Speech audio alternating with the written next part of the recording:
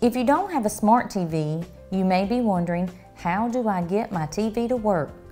In order to turn your TV into a smart TV, you will need a streaming device such as a Roku or an Amazon Fire Stick. You can purchase these online, or you can purchase them from a local retailer. Everything you need for streaming live TV is in the Roku Streaming Stick Plus box. Your Streaming Stick Plus, remote control, AC power adapter, long-range wireless receiver, batteries, and a quick start guide. Step 1 is getting you connected. First, find an available HDMI input on your TV. Be sure to note which HDMI input you choose so you can also tune your TV to the same source. Then, insert the streaming stick. If your streaming stick will not connect to your TV due to space restrictions, Roku offers a free HDMI extender cable. You can order this at my.roku.com/HDMI.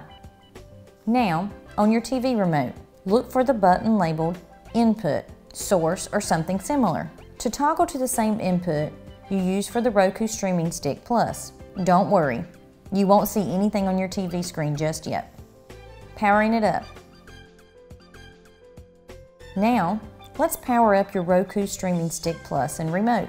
First, connect one end of the power cord into the stick like this. For the best experience, use the included power adapter to plug directly into a wall outlet. Or, as a secondary option, you can plug the other end into the USB port on your TV. In a few moments, the Roku logo will appear on your TV screen. Just in case it didn't, make sure the correct input is selected on your TV. Now, insert the included batteries. A light inside the compartment of your remote will start flashing, signaling it's ready to pair. After the Let's Get Started screen, your remote should pair automatically, but if it doesn't, press and hold the pairing button for 5 seconds. A light near the back will start flashing. Once successful, select your language. Now, let's connect your Roku to your network. Select your wireless network and enter your wireless password. Remember, your password is case sensitive. If all 3 checks are green, you're good to go. If a red X appears at any time, for troubleshooting, go to go.roku.com/wireless. Your Roku will download the latest software, so you get the latest features and channel updates automatically. After the player has downloaded the latest software, you'll be prompted to set your display type. Press OK on your remote, and your Roku player will automatically determine the best resolution for your TV.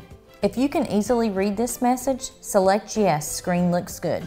Once it's been set, you will see the activation screen. Now it's time to link your Roku player to your Roku account.